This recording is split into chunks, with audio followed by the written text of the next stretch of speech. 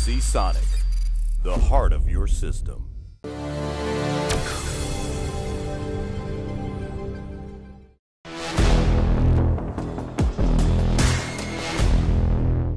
We're doing two birds with one stone here because we're with Western Digital or WD, but they are also SanDisk. So here we have WD, SanDisk down the other end.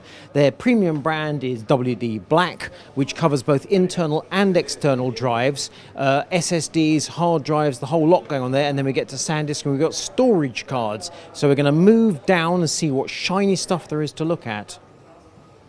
External storage for your Xbox. You can keep all your games without having to delete anything. Here we have a 2.5-inch hard drive, WD Black, powered over the USB cable. Xbox logo is just to do with their alliance with Microsoft. Further along, we have a great big 3.5-inch drive in a large caddy. That obviously is powered. However, that can also power your accessories, USB devices. It has two USB ports. You could even charge your phone while you're gaming. Here we have those two drives laid out on the bench away from the games console, so you can see them in lots of space. Moving down the line, another 2.5-inch drive, and then we have the hero product, which is an NVMe SSD with a USB Type-C connection. These products here were launched at Gamescom, so they are now a couple of weeks old, but they're still brand new. So hard drive, SSD. You can see they work quite hard on the branding and the look of the cases and such like, so there's a consistent look and feel, but internally that is completely different to the other products.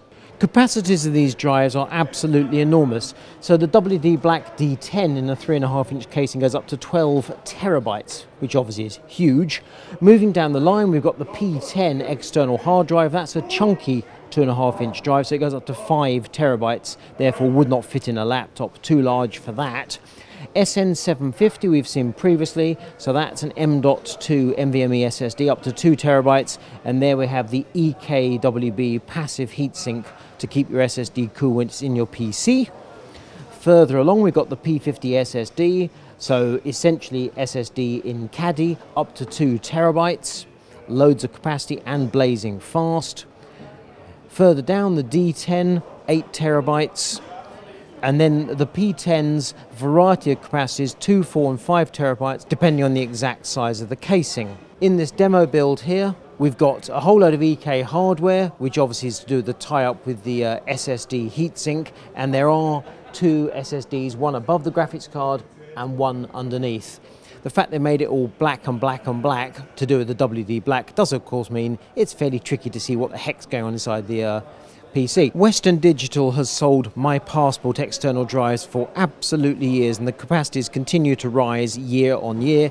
The new model this year is the 5 terabyte, and you can see quite clearly the difference in size of the casings. They're glued to the bench, so I can't lift them up. That's up to 2 terabytes. The 4 and 5 terabyte is that chunky fella there. Moving down to SanDisk, we have a unique product, which is a compact flash express card type B. Goes up to 512 gigabytes in capacity. Canon has just released a firmware update to support this new super duper fast storage, which has a read speed up to 1700 megabytes per second and a write speed up to 1400 megabytes per second. That's obviously for raw 4K footage. They haven't given us a price, but we're quite confident that 512 gigabyte card is going to be more than this 1 terabyte SD card. My guess is that's going to be past the £1,000 mark. I haven't had confirmation of that. My personal guess is £1,200, but I could be completely wrong. Going to be hellish expensive. The 1 terabyte Pro SD card, UHS Type 1, that's up to 1 terabyte in capacity. Pricing is going to be somewhere around about 800, whether that's pounds or euros is kind of a detail. It's going to be an awful lot of money. As ever, the top end one is the expensive one. If you come down to say 500 gig or whatever, it's going to be considerably cheaper. And then we have a couple of interesting products. So here we have a flash drive up to 256 gigabyte, which is for you Apple types, and then it flips around to give you USB, so you can plug it into a laptop and transfer your data. So that's of obvious interest. Try and put it in the, actually I'm going to leave it because I'll get it wrong. And here we have the iExpand wireless charger.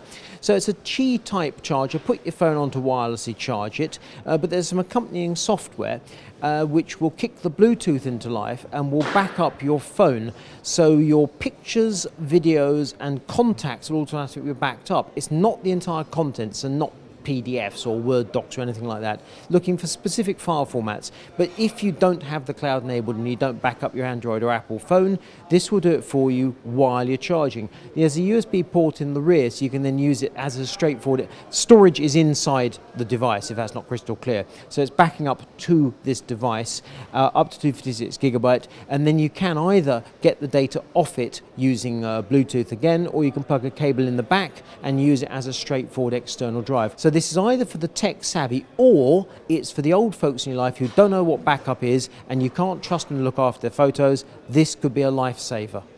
That was our quick tour of Western Digital and SanDisk. All good stuff here at IFA 2019. If you like this video, give it a thumbs up, hit the bell button, subscribe, will alert you to new videos as they become available. I'm Neil Wood for Kit Guru. This is Berlin 2019.